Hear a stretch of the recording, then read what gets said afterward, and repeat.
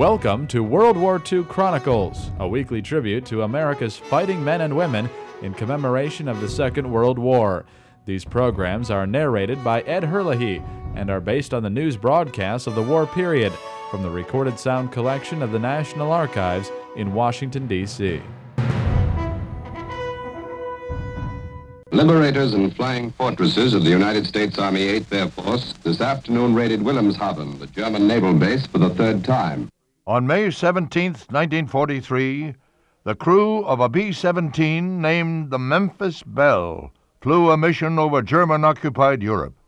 The crew members had begun their operations nearly 6 months earlier, and with the raid on Wilhelmshaven, they became the first American crew to complete the required 25 missions.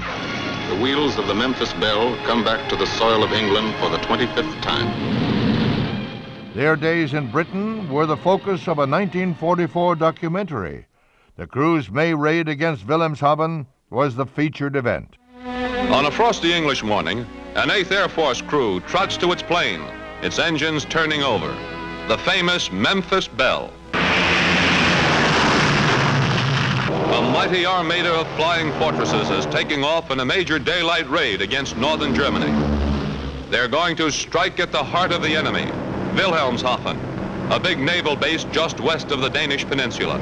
After completing its tour of duty, the crew flew the plane back to the United States to participate in a morale-building tour on behalf of the war bonds effort. General Acre read the order for what he called their 26th and most important mission.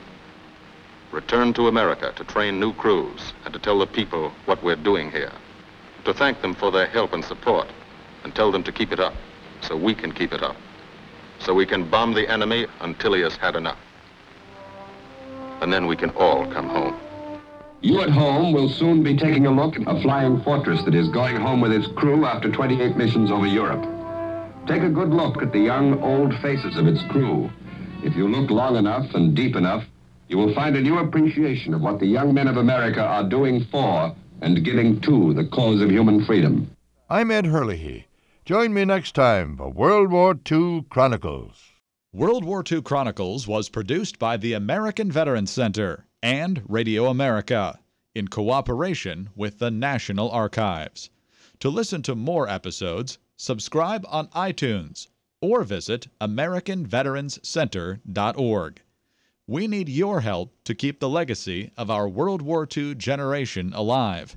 Visit AmericanVeteransCenter.org to make a donation to support World War II Chronicles and the ongoing work of the American Veterans Center.